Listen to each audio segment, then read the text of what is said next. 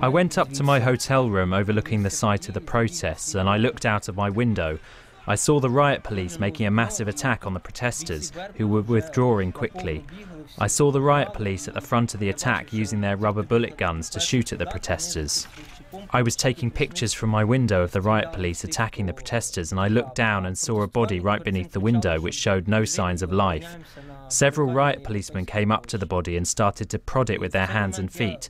I had my video camera on for 10 or 15 seconds as they touched the body, and the person showed no signs of life. And then the police took the body by the arms and dragged it towards the police lines.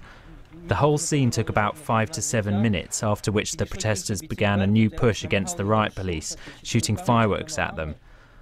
I heard the riot police commanders order them to pull back to their positions. The attack took about 20 to 25 minutes in total and ended up in stalemate.